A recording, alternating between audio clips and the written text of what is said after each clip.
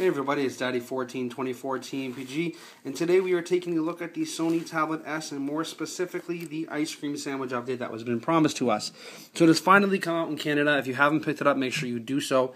It has already been available in the States since of April 30th. I know there was a little bit of an uproar about that. But anyways, this is the first for my channel doing the tablet review. So make sure you like and subscribe and leave some comments below. This is very important, and you guys make this possible for me. Anyway, so we're taking a look at the ice cream sandwich for Android tablet, Sony Tablet S, or Android 4.0.3 more specifically.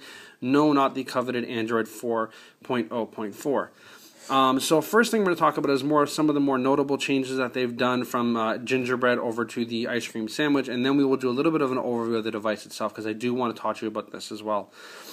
So we will talk about the changes. The first more and most notable ones come actually from the lock screen. You can now access your notification bar native, just simply touching it, and if you get emails and whatnot, you can obviously access that. The other one that they've actually adjusted is the ability to quick launch into your camera application, just simply like that. Now, I've obviously already done some photo editing and tweaked around with this a little bit, and that is one of the other new features that they've added, is the ability to do some photo editing right from your device. So I'll actually show you how to do that. You'd simply just highlight or select the photo that you wanted to do it with, and then there are these little buttons here on the side. You'll click that, and you'll hit the edit button, and you can actually choose your application in which you want to do it in. In my case, I will do the native photo studio, and then you can tap these buttons here at the bottom. I don't know if you can see that. And you can do things like, fix your lighting and all that good stuff. So for people who are into the photo editing, this is a great feature that Ice Cream Sandwich has implemented in. Now, some of the other things I want to talk about is obviously with the Sony Tablet S, they added in their own customization and own tweaks. And this is one of the things that, in my opinion, made Sony really, really strong. Initially, from the beginning, when they had things like the ability to have the remote control, where you would have a universal remote basically built into your tablet, you could use any TV. Also, options like your DLNA throw, they haven't gotten rid of those; those are still in there, so don't be worried.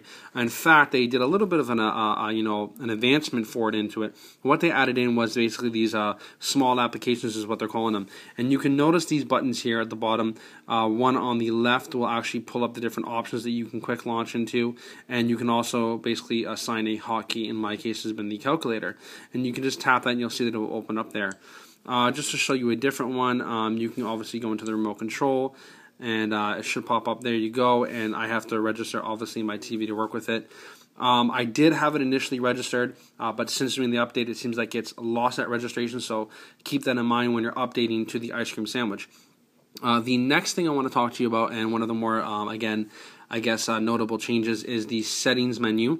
You can simply just jump in here. Now, one of the things also before we get into the settings is you can notice just how they've done little things like fine-tune the colors, making it more light blue for the ice cream sandwich, as well as having more options, and also changing the time here. And when I say more options, I mean more specifically, like you can see how they have this little bubble here for the different messages that come in, so you can tap that. So we'll jump into the settings menu here and show you what that looks like now. So you can see there's quite a difference. You can do things like monitor your data usage. Again, in Canada, we only have the Wi-Fi only tablet, so I don't see how that would be extremely benefit unless you want to monitor what your Wi-Fi is using on a consistent basis.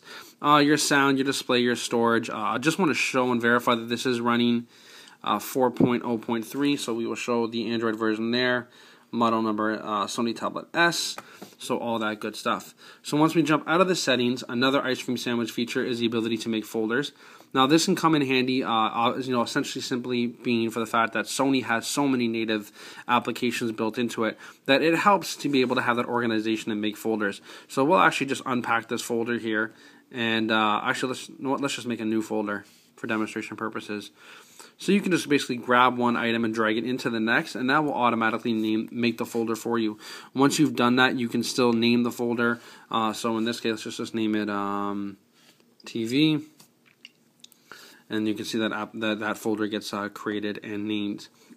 Again, some of the other things they've done, in the past you were able to hold on your finger and that would quick launch your widgets if you wanted to access them. They've no longer done that. If you try and do that now, let's just see here. There we go. Now it launches to the gallery and the live wallpapers and the wallpapers. So a little bit of a change. If you want to get into your widgets now, back up here where it used to be apps, where you'd open the app drawer, now you click that and it opens the apps and widgets. They've changed that app drawer itself So you can see how it slides over now versus before it had somewhat of a customized look, and you can also choose to edit it alphabetically and whatnot. You also have more widgets added in now, so widgets such as the Music Unlimited and the Media Remote. You also have your power control and your settings. So there's more widgets implemented now in this version. And the last thing I want to talk about to you guys here, one of the really cool things, and we talked about this obviously with the mini applications, is we'll go into the browser, and you can see how you can actually move these small widgets around. So if you want them tucked over to the side, you can just simply grab them, and that provides for a more true one-to-one multitasking experience. But one of the things that they've done with the Internet Explorer now is when you jump into your internet, you'll notice that the buttons here, obviously they've changed a little bit. You can now choose to request the desktop site or open the browser in a small application. You still have your incognito tabs and all that great stuff. So all in all, these are some of the changes for the ice cream sandwich. It doesn't look like they've put the face unlock in here, so that's a little bit of a disappointment. But you know, with all the other bonus added content you get, like the remote control, you really can't go wrong at the end of the day. So for those of you who are unaware, I did promise a quick overview of the Sony Tablet S, and we'll just talk about some of the things here quickly. You'll see that it's very folded like magazine style, and here it has the 3.5mm jack, followed by your SD card slot and your mini USB. If you're interested in picking one up, Sony has recently dropped the prices for $399 for a 16 gig or $499 for a 32 gig. So you have your power adapter here. On the left hand side or right hand side, you have the power and the volume rocker up and down, as well as the reset key. It is overall a very good device, very smooth, probably one of the best Android devices on the market today at this point.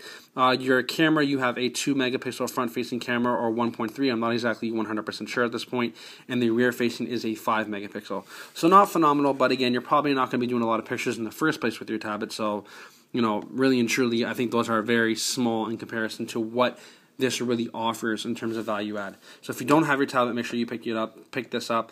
I hope you guys are as excited as I am about this ice cream sandwich update. Don't listen to this video anymore. Go do your update if you have the tablet, and if you don't, I highly recommend considering this. I hope you guys like this video. 2 thumbs up, and leave some comments below. Thank you very much. I will see you all in the next video. Speaking of which, just flip this around here for a minute. I won't have the next video until I believe about next Tuesday or Wednesday, which will be a Max Payne 3 video. So I hope you guys tune into that as well. All in all, Daddy1424 signing off like usual, guys. Peace, love.